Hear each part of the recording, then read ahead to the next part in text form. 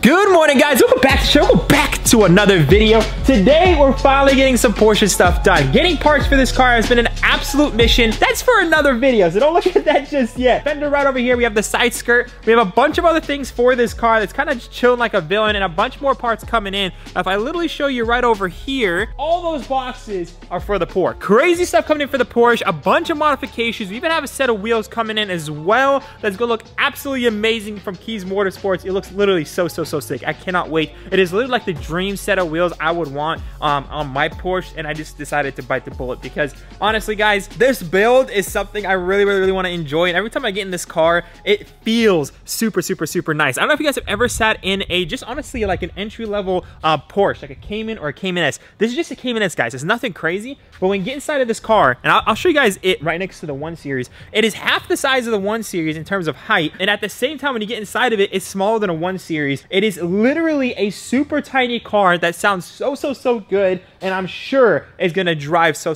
well. So I'm super excited to get this thing on the road. So what we got here today for today's video, we're gonna be installing the fender on the car. It's already paint matched, and the side skirt onto the car that's already paint matched, and potentially the headlights and everything else on the side to try to get everything lined up as much as possible other than the front bumper. The front bumper, we did get a upgraded bumper. I don't know if you guys can see it. I don't want to show the perfect angle just yet because that's going to be a whole separate video. There's literally a million pieces that comes with this front bumper that's going to require us to pretty much change the whole front end of this car. From air ducts to plastics to shields to everything, even bumper grills and all that stuff. There's so many things that are associated with the kit of this bumper. So that's a whole nother video in itself. In today's video though, we did get a dashboard for my car because as you guys know, the airbag did deploy on the dashboard. So I got a new dashboard that doesn't have the chrono gauge cutout.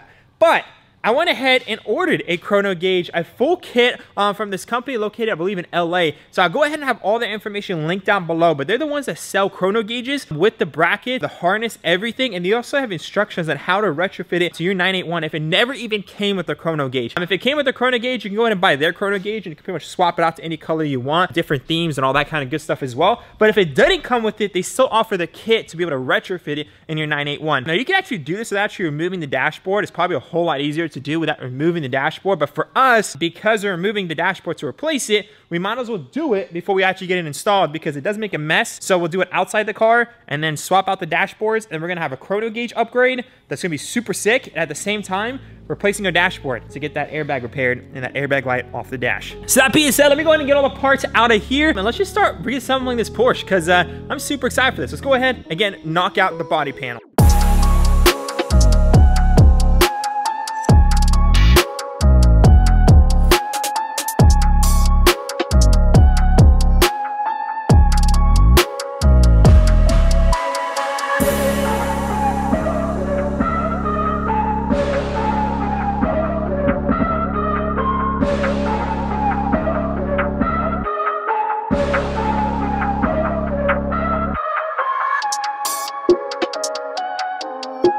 Finally, guys, moment of truth. Is the fender gonna line up the way I want it to be?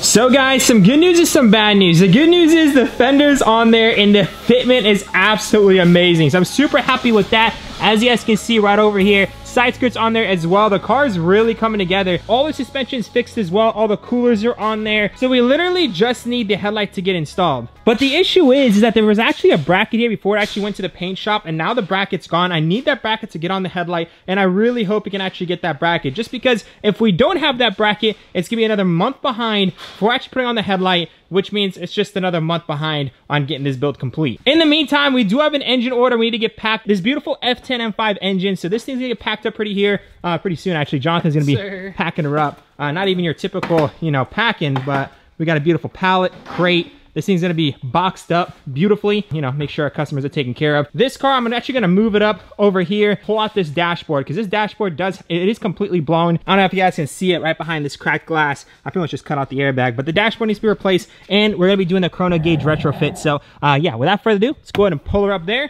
and start working on that.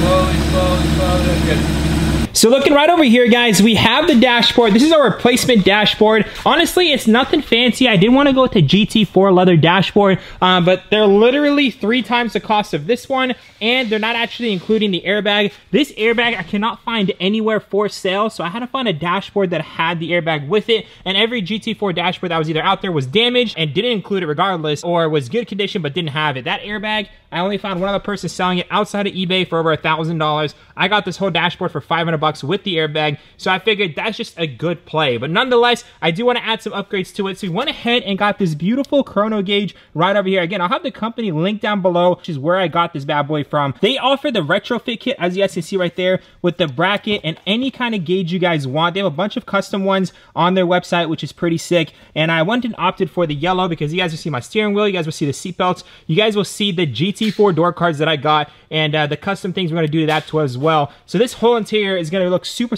clean. And the first yellow accent we're going to go with is this beautiful chrono gauge. So this right here is actually going to sit like right, so it's going to sit something like that. I still have to figure out how I'm going to cut this, but long story short, that's how it's going to sit. Should look pretty dope, and we're going to have to do some cutting, some fabrication. But long story short, before actually doing that, I do want to remove the dashboard. So we do have a bunch of work to do on that. We also have 2 knee airbags, so once we actually reassemble all that, we're going to fix the 2 airbag faults, that's actually 3 airbag faults, while upgrading the car itself, so that's gonna be pretty cool. So I didn't really see much videos on how to do this install, so what I'm gonna go ahead and do is just show you guys how to remove absolutely everything, from the steering wheel, the clock spring, the cluster, center console, navigation, everything, absolutely everything.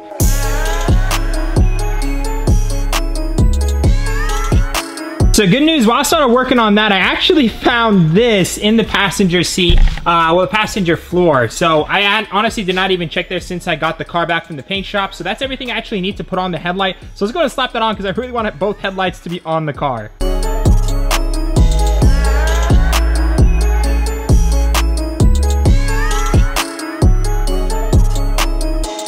And just like that, guys, we have both headlights on the car, both fenders, both side skirts. This thing is really coming together. Just needs literally the front bumper. So we'll get to that obviously later because, again, the whole retrofit there. We are dealing with the interior for now. So everything's kind of popping off pretty easy. For some reason, the steering wheel does not want to go up and down. You guys already know the trunk doesn't want to open. So there's some other things that are just kind of getting in the way. But the next mission is to get this airbag out, get the steering wheel out. We're actually not putting back in because we're also putting a retrofit there, and then just removing a bunch of other things. So again, I'm going to go ahead and time lapse it, but kind of go a little bit slow so you guys can see what I'm doing.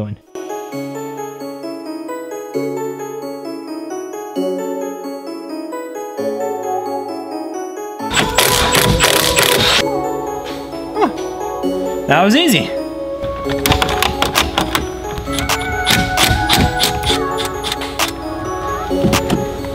4 screws for the cluster. There's 2 on the top, 2 on the bottom. This cluster, guys, by the way, be very careful with it. I think it's like $1,500, so I'm being very careful, let me tell y'all. This is the first time I'm doing a Porsche. It's definitely a lot different than a BMW, but the connectors actually are identical to BMWs, so that is pretty nice. Guys, I'm scared to remove everything on this car. I don't want to break anything. I just realized, guys, that this little air vent here actually has a speaker on the top of it. So there's actually a speaker right here, and the bottom section is an air vent. This is pretty cool, but I can imagine how expensive it is if you break it. So thankfully, it doesn't break that easy. All you have to literally do is just pry upwards, not towards you, upwards, and just kind of keep tugging upwards. So that's kind of, as you guys can see, the way the clips are on, you just got to go up. So guys, just giving you a little update. So yeah, I got the grills out. I got these out. I even got the grill on the top of the dashboard out. There's one connector that holds the grill on there. And then there's the actual speaker. So I still need to pull the speaker out and then disconnect that. On this side, we do have to remove the dashboard. And then I'm sure we have to remove this cup holder assembly. And then I believe you have to also remove this bracket here that kind of connects the dashboard to the center console. So to remove this bracket, get it out. And then this center console can also stay in here. So that's super nice. Again, what I'm doing right now is not what's necessary to install the chrono gauge. I have to replace my dashboard, and I figured while it's out, you know, we're gonna install the chrono gauge on the new one outside the car. I think it's gonna be a lot easier that way. So yeah, that's what I'm doing. I'll show you guys pretty much the chrono gauge install, you know, on the other dash outside, but you pretty much do it when the car's in, no problem, easy peasy. I think the only things you really have to remove is this stuff right over here. So super easy for the chrono gauge, but for me, again, replacing the dashboard and install the chrono gauge. Now, I'd be lying to you guys if I told you guys I was not nervous. I literally have to cut into my brand new dashboard, the one with the good airbag, and that looks absolutely amazing with no damage. I'm gonna have to cut literally right into the center of it to get the chrono gauge fitted on there. Obviously, I really want to get this thing done. Honestly, if I found a dashboard with the chrono gauge cut out already, I obviously would have spent a little bit extra to get that, but there's nothing for a reasonable price, so I'm just gonna have to send it, and I'm just gonna have to figure out where this is considered normal, because it's supposed to be like right here, right here, right here, like this is gonna be super stressful, I'm not gonna lie to you guys.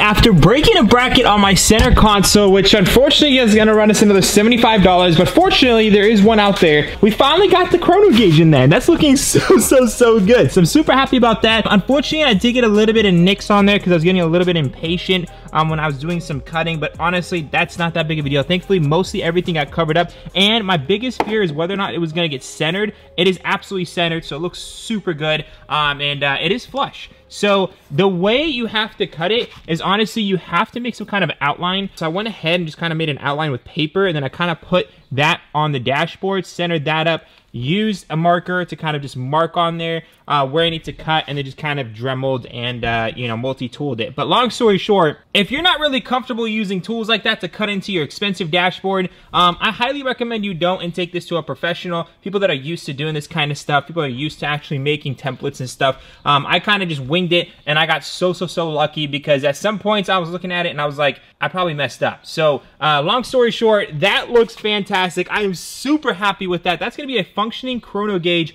with this harness, thanks to the company. Again, I'll have a link down below. They sell a bunch of different Porsche parts, and they make custom harnesses for absolutely everything. So yeah, super excited about that. But without further ado, at this point, we can go ahead and reinstall the dashboard and just start reconnecting everything, and then install this bad boy right here. All right, let's see how hard it is to actually get this dashboard back in.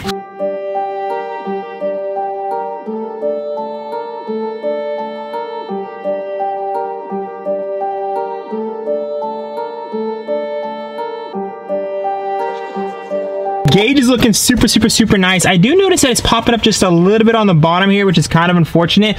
So maybe it needs a little bit of dremeling, but that's not that big of a deal, honestly. For now, I am super happy with that. I just want to make sure it works and everything's gravy in the Navy. Now, in terms of the dash, it got seated in pretty easily. The hardest part was this bracket with the dash. This bracket did not want to sit in the car without actually removing this center console. Honestly, guys, I broke the piece that goes right over here, which is that thing right over there that carries this guy. I mean, people say don't remove the center console to get the dash out based off of the forums. I'm thinking if you can remove the center console, your life will be so much easier. You won't break anything. I did find this, but I only found one guy on eBay selling it.